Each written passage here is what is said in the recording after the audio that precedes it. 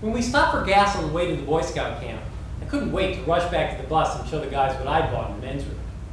In the spirit of the Boy Scout motto, we arrived at camp prepared. I was in 5th grade, and I'd heard about rubbers. I knew where they went, but I was a little sketchy about what they were for. However, I did know that they had to do with adults and sex. So I kept mine on for the whole 2 weeks of camp, ascribing all sorts of mystical sensations to it. I even passed my life-saving test with it on. And when I would pass a fellow well-dressed camper on the trail, I'd say, "Hey, got yours on?" And they'd go, "Yeah, got mine on. Feels great. Yeah, it's amazing." So I'm at the airport, waiting for my fiancé. All of a sudden, I see him walking towards me. And then I take one look at his shoes, and I panic. Oh my God. There's no way I can marry a man who wears shoes like that.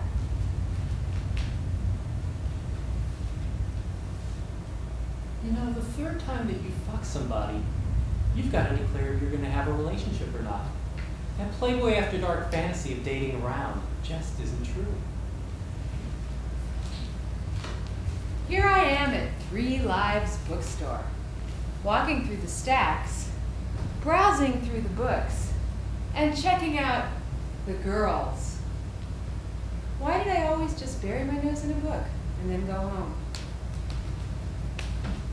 The 3rd time you fuck with a man, you're probably having hot sex. And this may well be the relationship. It's fairly easy for 2 men to agree this is how they want to relate.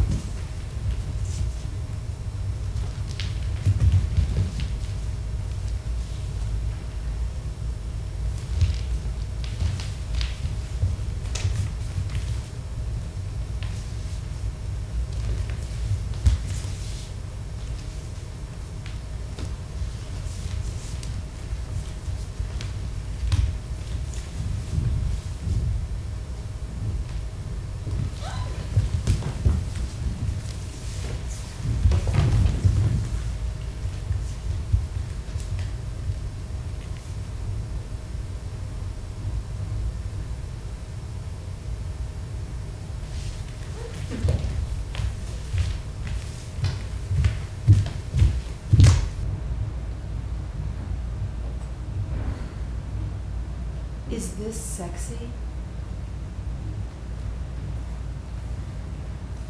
Do you like this? How about this?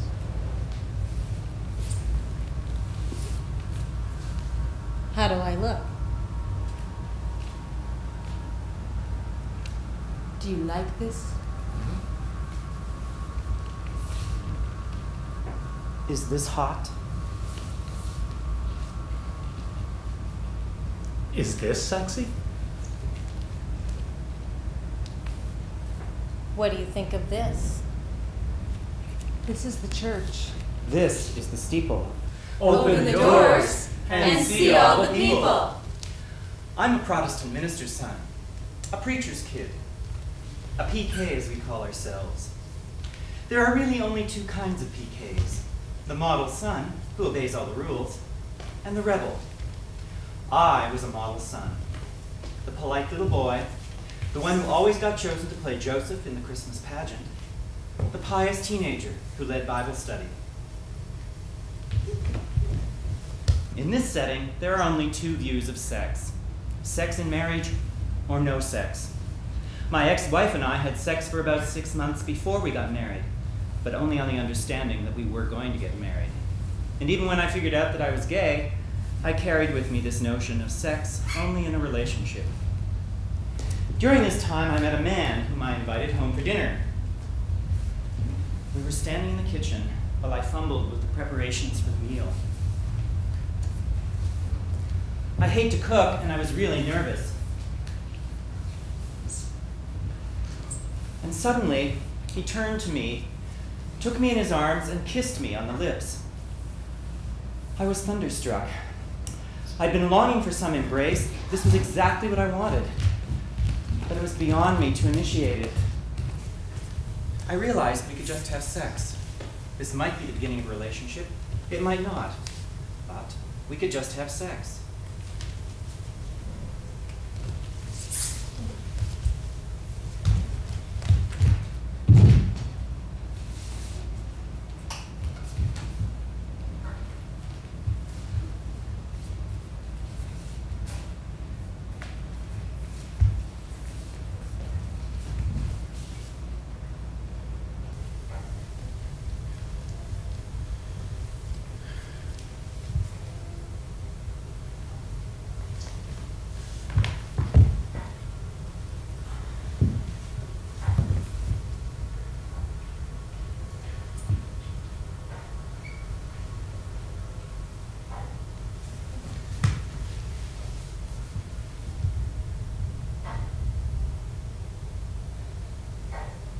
Opposites attract.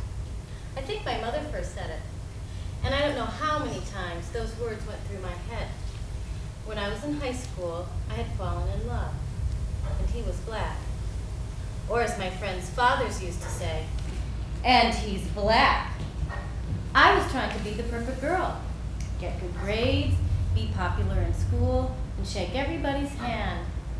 But suddenly, there were a lot of don'ts in my life. Don't think about him. Don't talk to him. Don't look at him. Don't look at him when he's naked. Don't go out with him. Don't kiss him. Don't kiss him when he's naked. Basically, don't get involved. But I did. And it lasted 7 years. Anyway, later in life, I almost got married to please my family. The guy with the shoes. It was also a fulfillment of a dream come true. Of a man coming to take care of me. Too many books and too many movies fed that image of the white knight.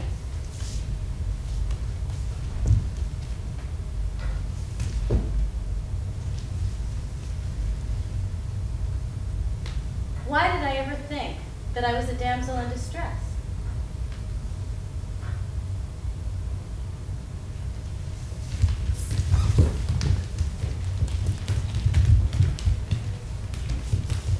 Cute butt! Nice basket. Whoa, baby! Great tits. I'm a Cancer. Sign of the crab. Moody, nurturing, a homebody. I was born in a tiny town in central Ohio.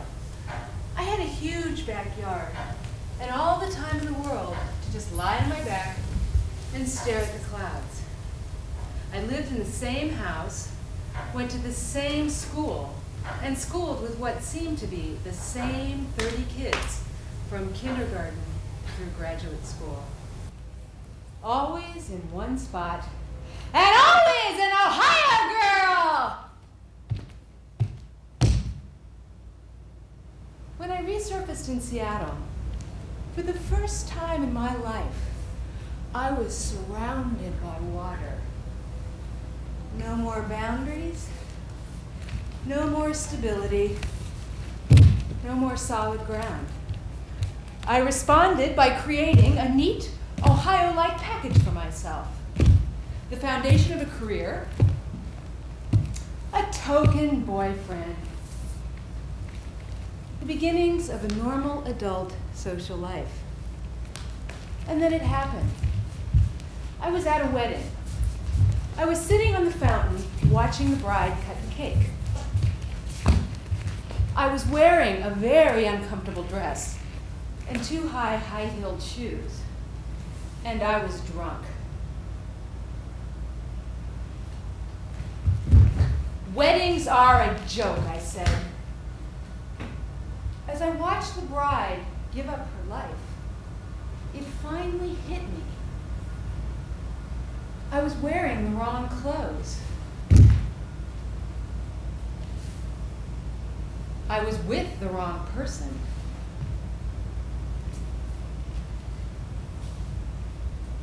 And I liked brides better than grooms.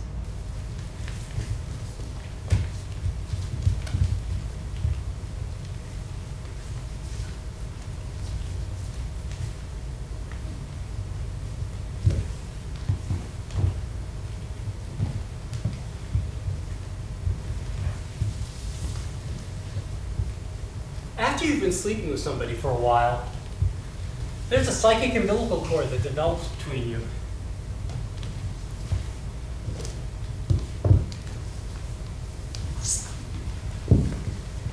The first time that you cheat on them, you realize just how real it is.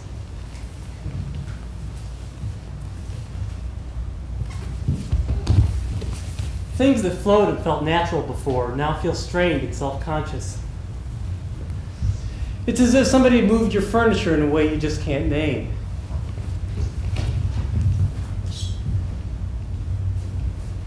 After moving to New York, I dreamt my girlfriend in California had slept with somebody else. I phoned her, and she confirmed that on the night of my dream, she had. Well, predictably, this made me want to marry her.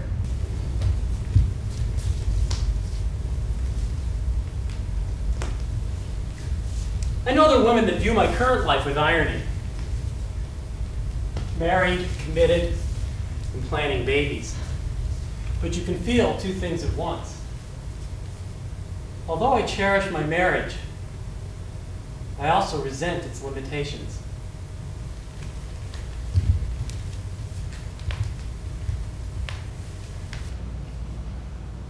What is our true nature?